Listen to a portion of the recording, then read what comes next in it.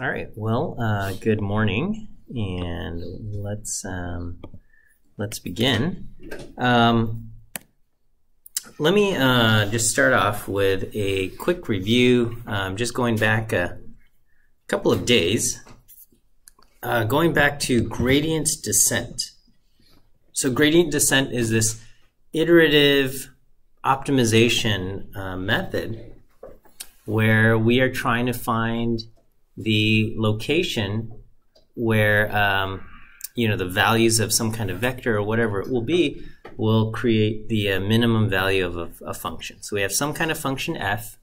It takes as its argument going in is a vector of values, and we're trying to find whatever set of values that go into that vector that's going to minimize that thing.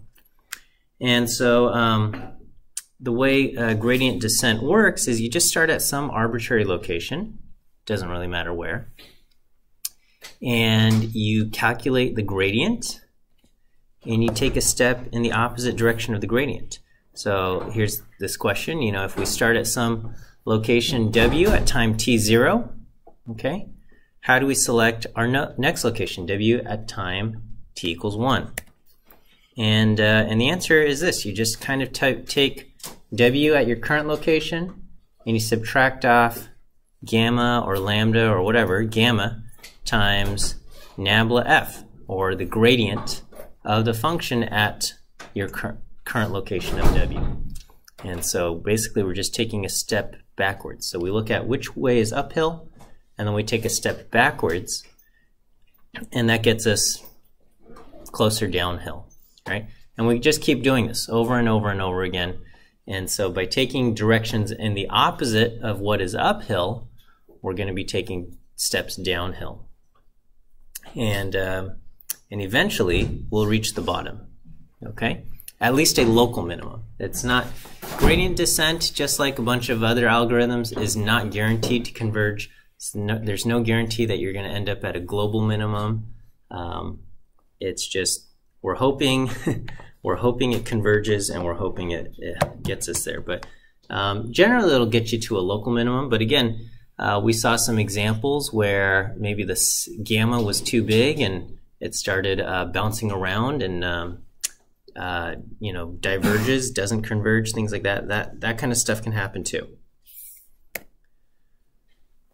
So that's gradient descent, and one kind of neat application, or I guess what gradient descent allowed us to do is to really kind of solve or figure out solutions or optimal settings for neural networks. And so, neural networks, this is not a required, I guess, piece of learning for this class. If you look at the course description for 102B, there's certain topics that you have to cover as a professor, things you have to cover in 102B, and topics that you are not required to cover. And so neural networks is one of these topics that we are not required to cover. However, I think they're pretty neat, and I don't know if you've, as an undergraduate student, if you guys take any other classes that cover neural networks. So, so this, we'll spend maybe about a week on the topic of neural networks, just, 1 out of our 10 weeks. And it's just going to be a very, very, very brief introduction to this concept of neural networks. But my hope is that you'll learn something, it'll be interesting, okay? So I always kind of say, there's a lot of good information out there. And so these are some playlists that exist on YouTube that talk about neural networks. In particular, this playlist, it's several years old now, but it covers some videos, and there's a very kind of simple example that that the author actually kind of uses like numbers and things, and we feed it through. And so so my lectures are based largely, I copy the same example from this playlist. Also, another channel that I highly recommend to everybody, 3 Blue 1 Brown. I recommended his linear algebra series of videos, but he also has a series on neural networks as well that I also highly recommend. Okay, so neural networks sound fancy. They've actually been around for quite a while. First started being worked on in the 1970s, 1980s, so what's that, 40, 50 years ago, okay? But really gained a lot of popularity in, say, the last decade.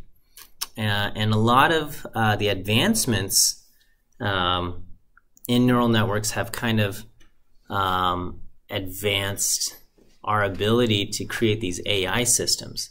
So basically, all of these large language models, things that power things like ChatGPT and, you know, whatever, Copilot and all of that, those at its heart are just really big neural networks, just really, really big neural networks that have ingested lots and lots and lots of data. We're talking billions of connections and weights to kind of power that.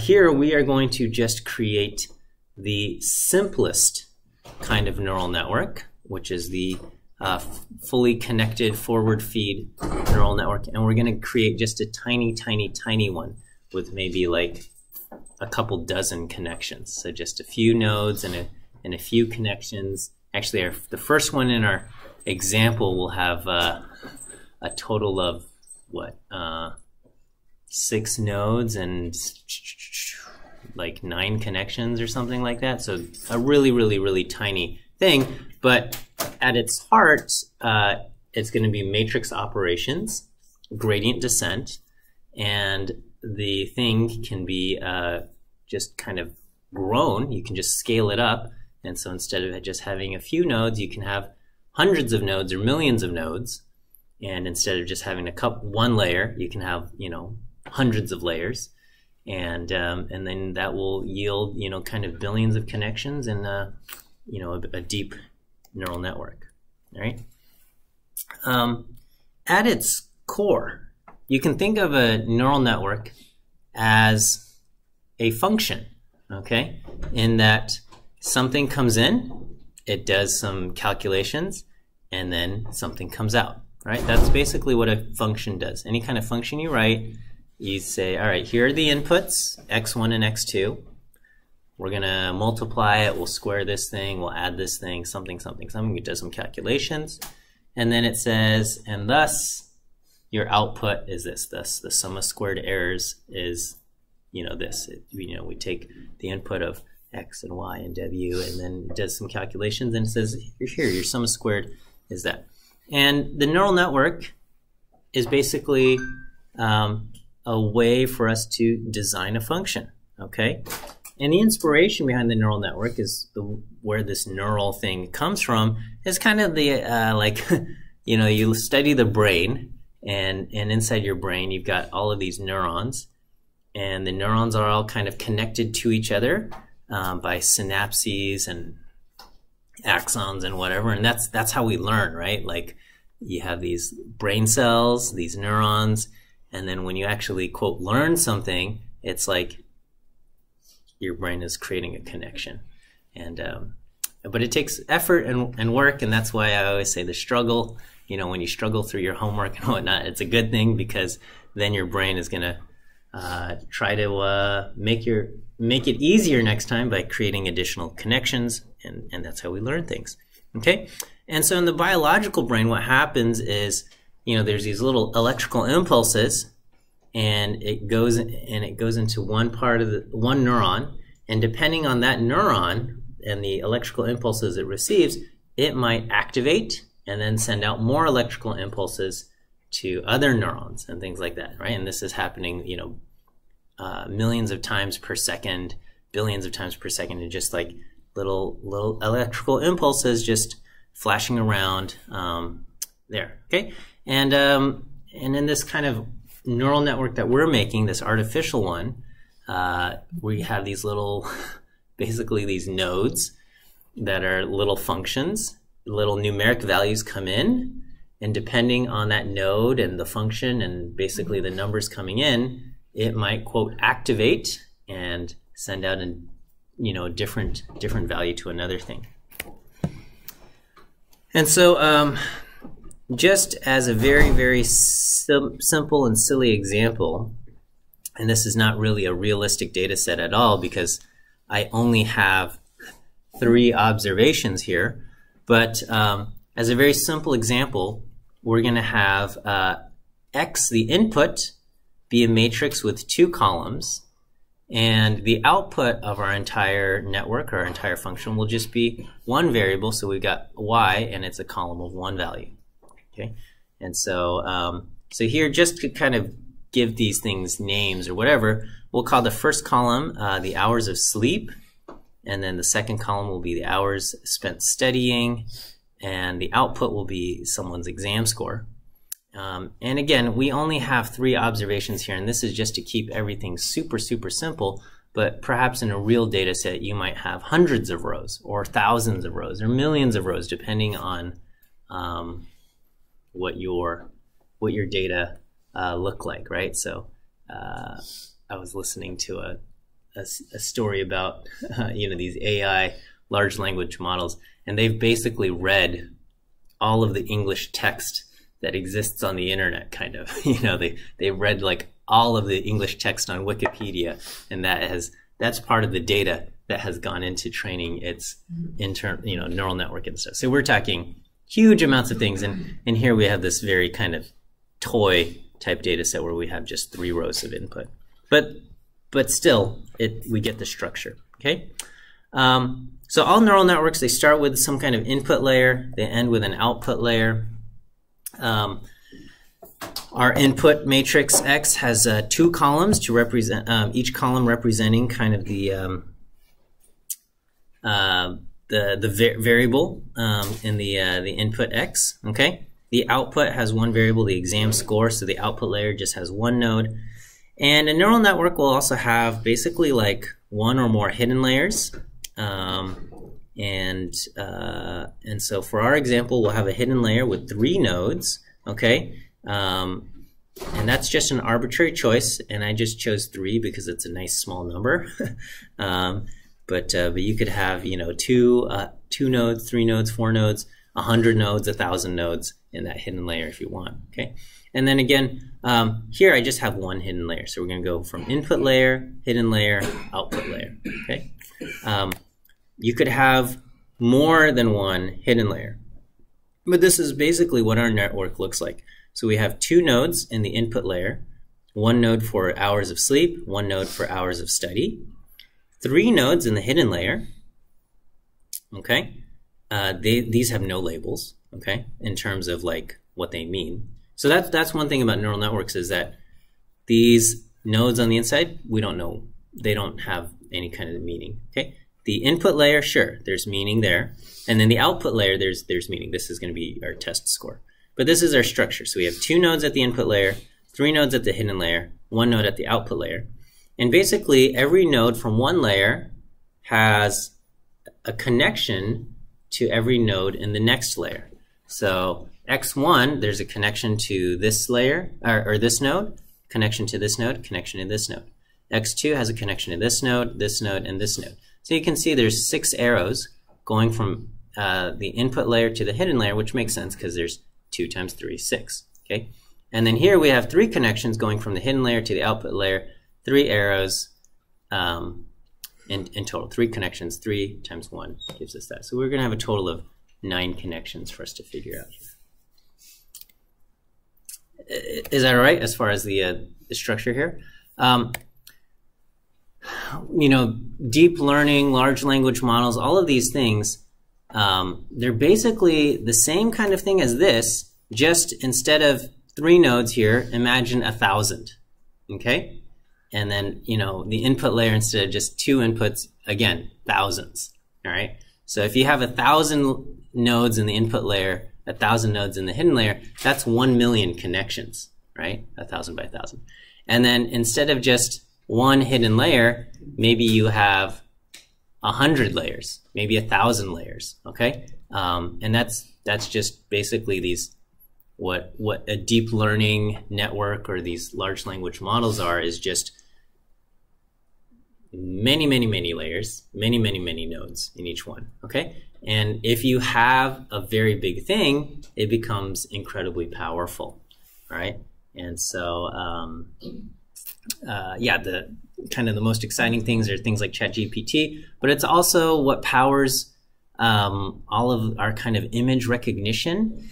And this seems like old news now, but the idea, I don't know if you just think for a moment, right? Now you can like take a picture with your phone, and then later you can like search your images and say like cat, and your phone will go through the pictures that you have taken and show you the pictures that have cats in them, okay? Which I think is totally amazing, because it's not, there's no, if you think about what a picture is, it's just like colored, it's just a grid of numbers. Each number represents like how bright or how dark a pixel is. And based on just a number that says this pixel is bright and this pixel is dark and this pixel is bright and this pixel is dark, and if you just think about that, it's able to say, oh yeah, this image contains a cat. This image contains a tree. This image, whoops, is something else, right?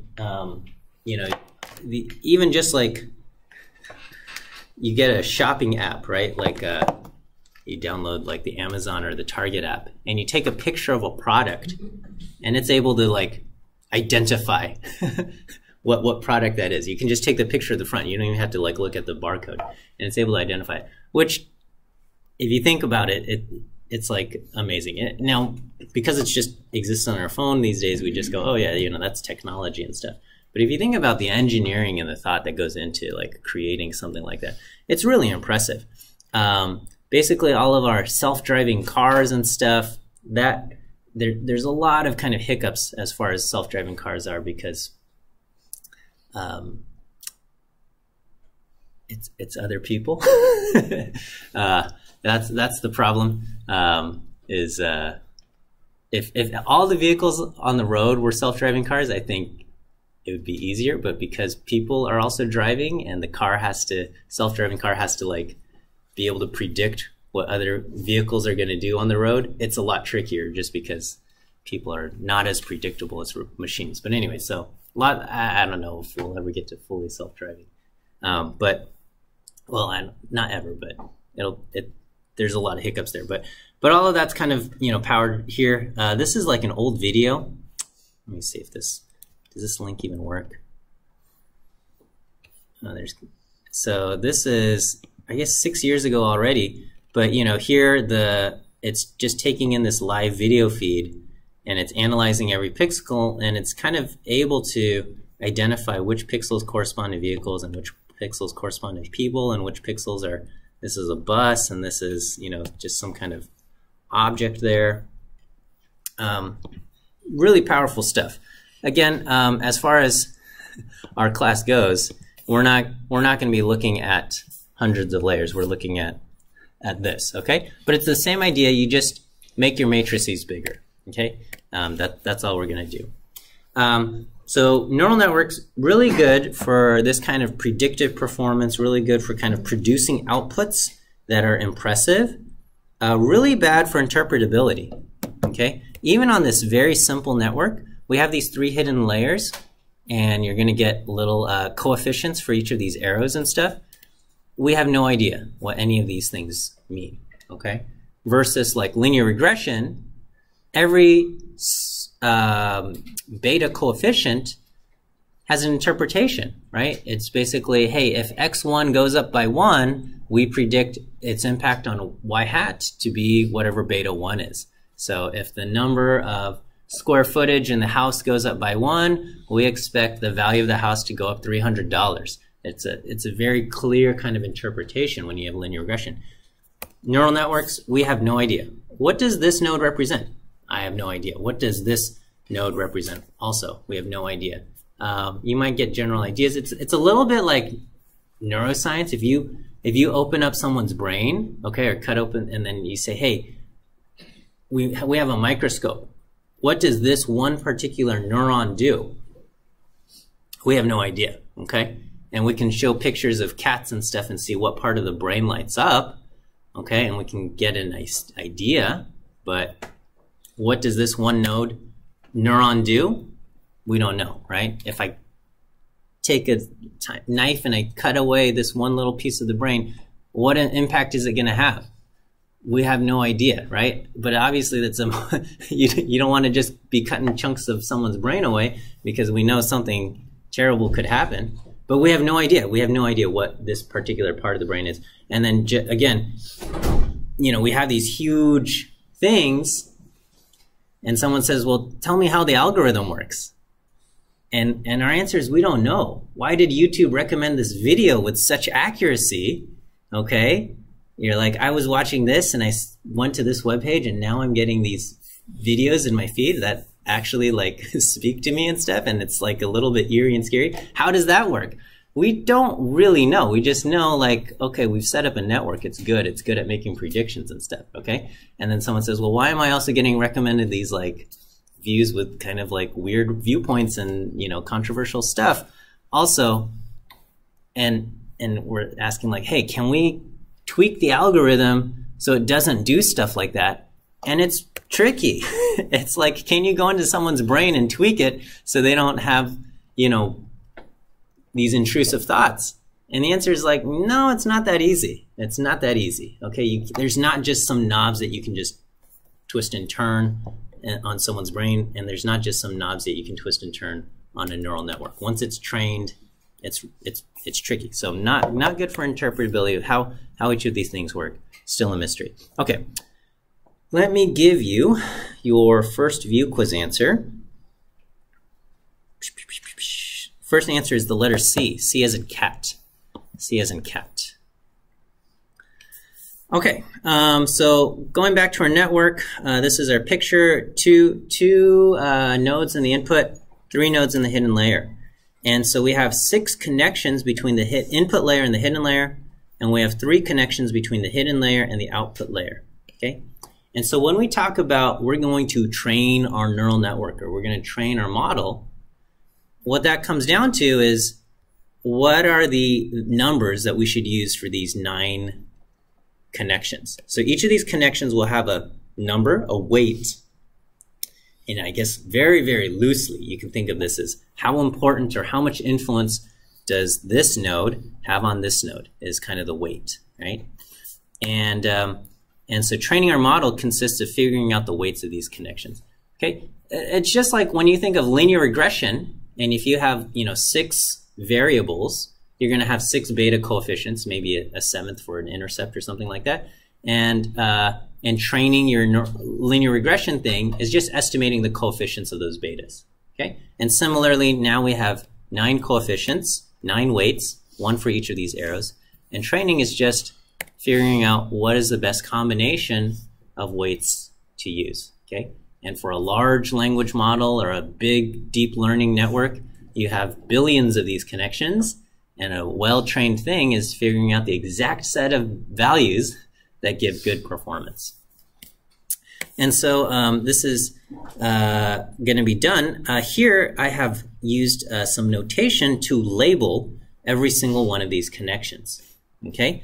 So basically the subscripts represent the node that it's coming from and the node that it is going to. So this one, W11, means it's coming from node 1 going to node 1.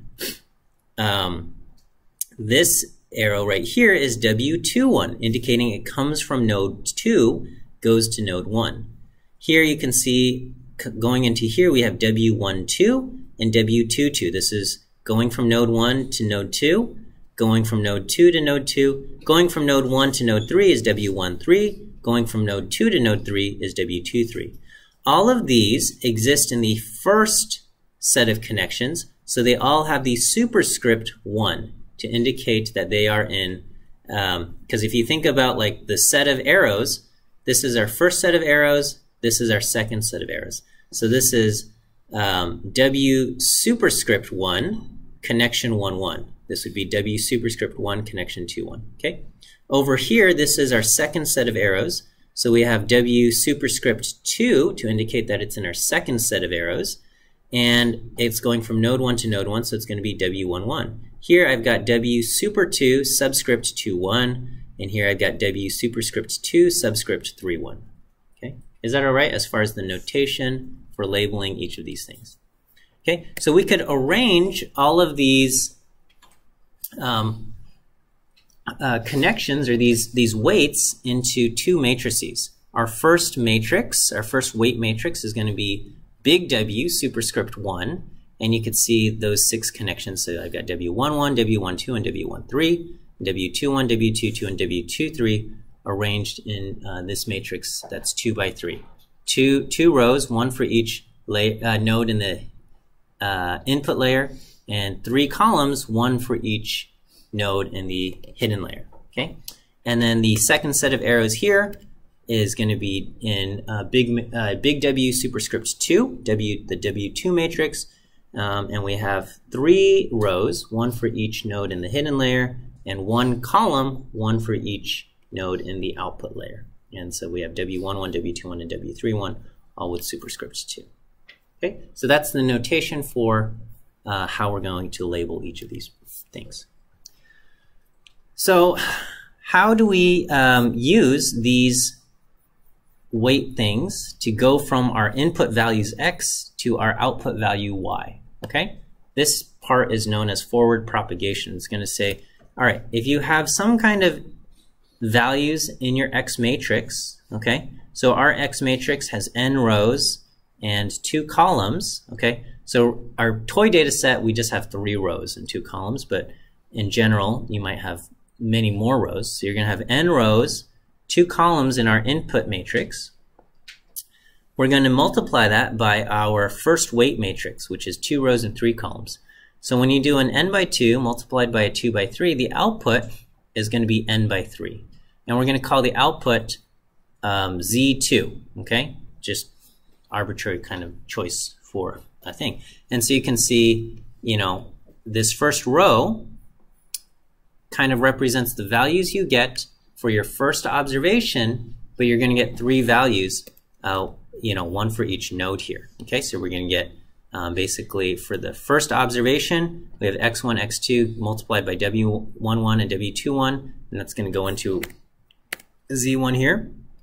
And then for the second node, we have, you know, x1 and x2 multiplied by w12 and w22, and then for our third node, we have x1 and x2 multiplied by w13 and w23. Okay, and that's just for the first observation. This happens again for the second observation, so on and so forth down to the nth observation. So the output is going to be n rows and 3 columns. So we have 1 column for node 1, a column for node 2, and a column for node 3. Okay, once you have your Z matrix, which is n by 3, we are going to apply what's called an activation function. Okay, so this is just some arbitrary function to decide whether this node should, quote, activate or not, an activation function in each of the elements in Z. So this does not change the shape of the matrix Z, only the values inside. Okay. All right. Let me pause here before I keep going. I'm going to use matrix notation, but I also want to say what we're doing is not strictly linear algebra. Okay. Not yet, but in kind of a future lecture, we're going to be doing some operations that are not. It's not linear algebra, okay? It's like cheating. But the matrix notation gives us a convenient notation for doing a lot of these operations in math. Because when you do matrix multiplication, you're multiplying things together and you're adding them together. And we don't have to kind of, I could just write x times w equals z. And we know that what's happening is this and this, and I don't have to write out every single operation here, okay?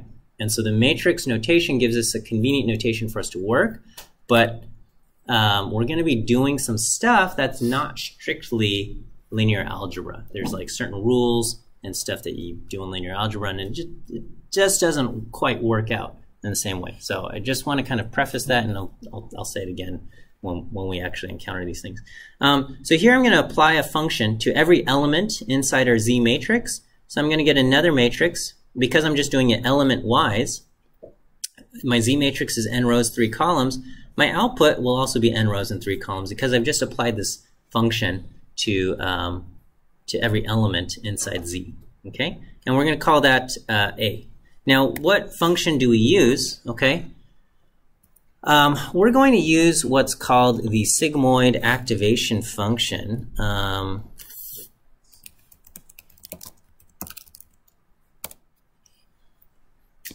And there are all kinds of choices. This is, I guess, also known as the logistic activation function.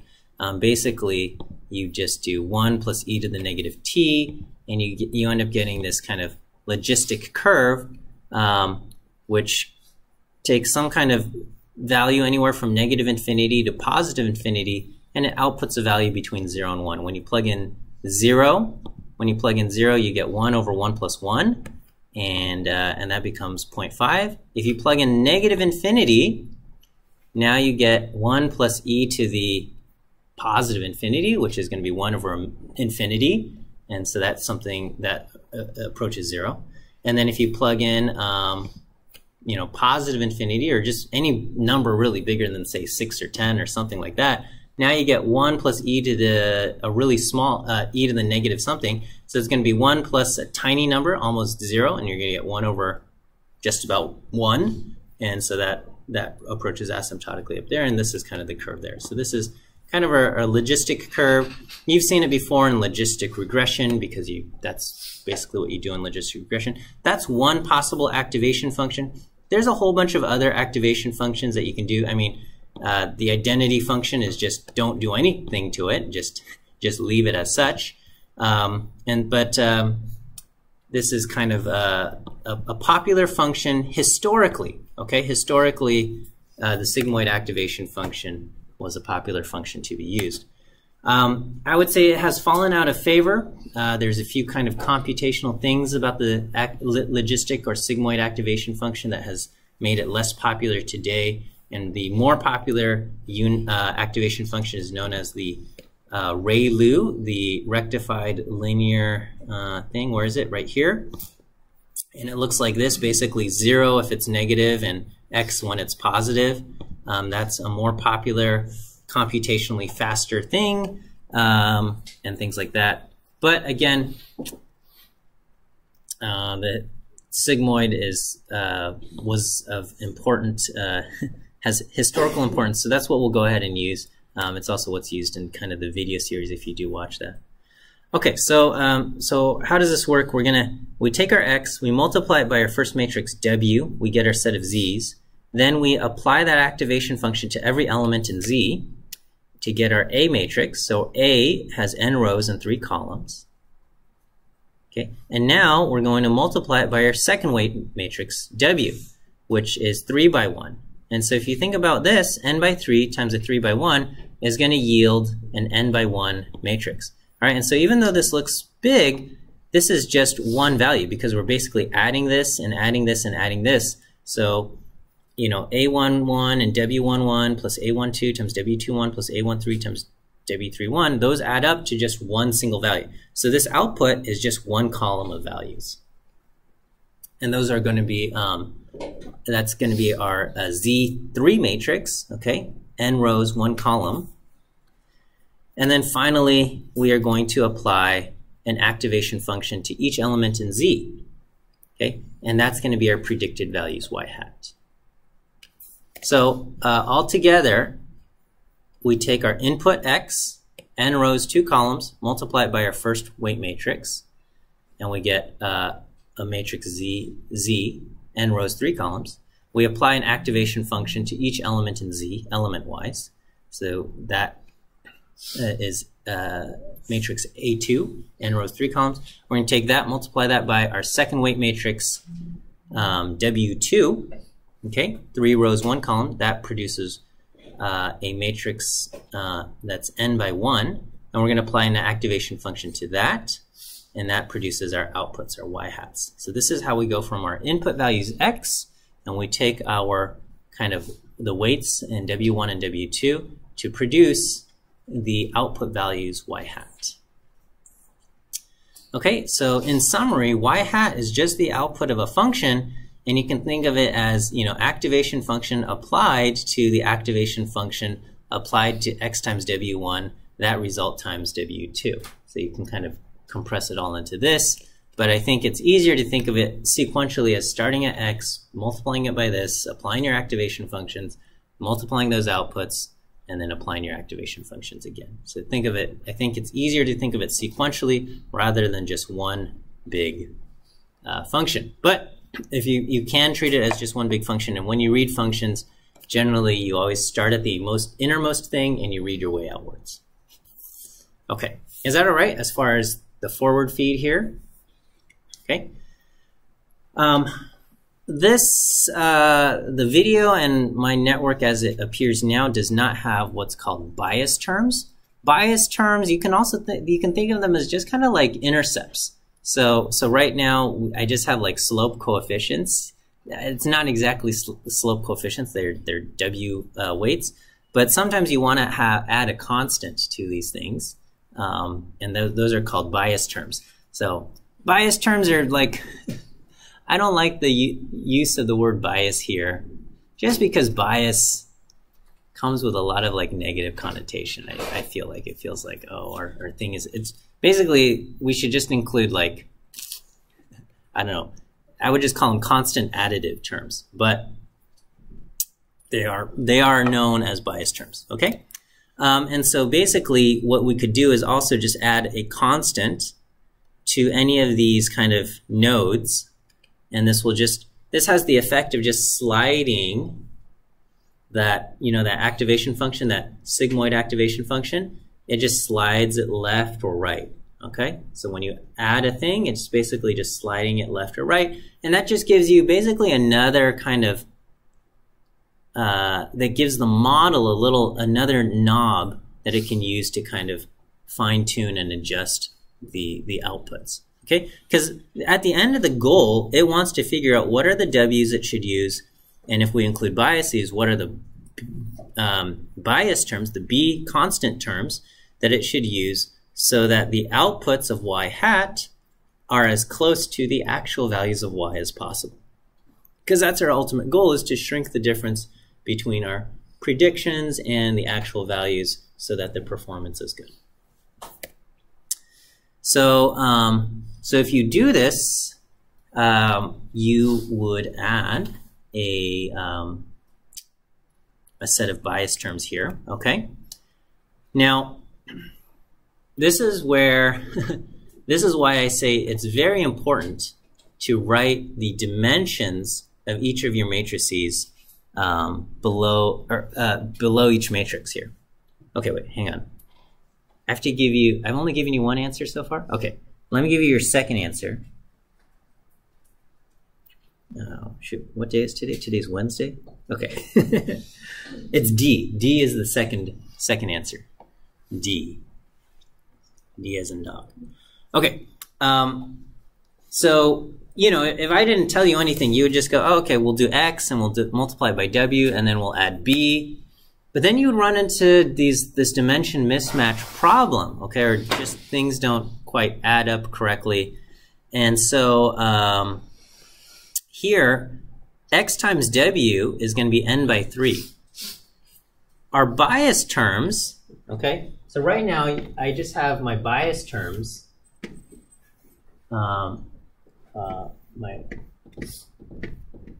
gathered into just this kind of B1 and B2 and B3, okay? And I need to add this somehow. So right now I also have this N by 3 matrix, okay? So if you think about what N by XW is, okay, it's N by 3, and I need to add basically my, oh, sorry, the colors are hard to read, but I need to add my B terms, okay? But I can't just add it like this. what I have to do is I want basically this first B1 added to every single value in the first column. I want the B2 to be added to every single value in the second column, and I want B3 to be added to every single value in the third column. So basically, I just need a column of 1s, and I need to transpose this B1, so it's sideways, okay? And so I'm going to do J times B1 transpose to get this. And now these things multiply and add up. So this will be n by 3, this will be n by 3, and I can add them together. And now I get an n by 3 here. I called this column of 1s, I just arbitrarily called it J. That's just kind of the name of the matrix. I gave it to a column of 1s. It's not I, okay? I is an identity matrix. It's a square matrix with zeros and ones going down the diagonal. We're not doing that. We want to kind of replicate this column to replicate these values down a column here. Okay, so that would be our bias terms. We would do something very similar for the second weight, in the output layer, we have a node here, and I just have one term. It's just B1, 2, okay? But we'll do it here as well. Here I have B2 transpose. It seems silly because it's just a constant, so I don't really actually need to transpose it in this case. But if you had another network where you had multiple layers in the output, then you would want to transpose it. Okay, you'd want to transpose it there. And so you would do something like this, and basically, if you think about what A times W is, this is n rows, 1 column, and we just want to add B1 to every single value in down that column. And so this is what we have here. All right, does that feel okay as far as kind of the matrix multiplications? And so the end result here, if you include these constant terms, these bias terms, looks something like this. You have your inputs X times your first matrix, weight matrix W, plus basically your constants in the B matrix. But in order to get the dimensions to work, you need to multiply by J. That's going to yield an n by 3 matrix, Z2. Again, we just apply an activation function to each element in there. That gives us A2. We take A2 multiplied by our second weight matrix, add those constants just down the column. That gives us Z3. We'll apply our activation function to that to yield our predictions Y hat.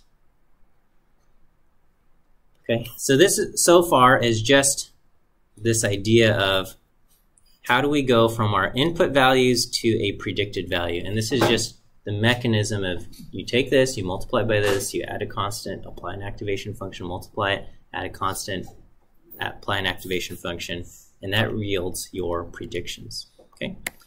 What we want to do next, okay, which we will cover in our next lecture, is now that we have a way to get predicted values, we want to measure the performance of those predicted values. We want to be able to say, are these predicted values any good? Okay, and if I change one of these parameters, right, if I increase W11 by a tiny bit, or if I decrease W12 by a tiny bit or something, I'm going to get slightly different values. And if I get slightly different values, are those predictions better or worse? Right? So it's really important to know, like, if I do this, are things getting better or worse, right? It's kind of like, I don't know, you go into you go over to a friend's house, or a house that you've never been to at the first time. You go into the bathroom and there's like a whole panel of light switches, right? And you're like, it takes a little experimentation, right? You like, what does this light switch do? Oh, it turns that light on. Okay, what does this light switch do? Oh, it turns these lights on. It turns the fan on, and things like that. And what is it that you want? Okay, maybe you want these lights or something, right? So we want to know, like, okay, which set of these kind of controls do I want to mess around with? Okay, except it's not just an on-off, it's like a knob. You can control, this is going to go up or this is going to go down. And so you have all of these things, you have all of these different W terms that you can kind of mess around with, and you want to know, is your performance getting better? And so the way we're going to measure performance, pretty simple. We're just going to use the sum of squared errors. We're going to take our predicted values, y hats, whatever they are, and we'll just say how different are they from the actual values y. Okay? And so using the matrix notation, which again just keeps it provides a convenient notation for us to work with, we can just do y minus y hat transpose times y minus y hat. And this y minus y hat is the difference. It's going to be a vector of differences. And by doing it transpose times y minus y hat, you're going to be multiplying, a column vector and a row vector. All right, a row vector and a column vector. And those multiply and add up to just a single scalar value, which is what we want. We just want a single scalar value, which gives us, okay, my number is getting bigger, so it's getting worse. My number is getting smaller, so it's getting better.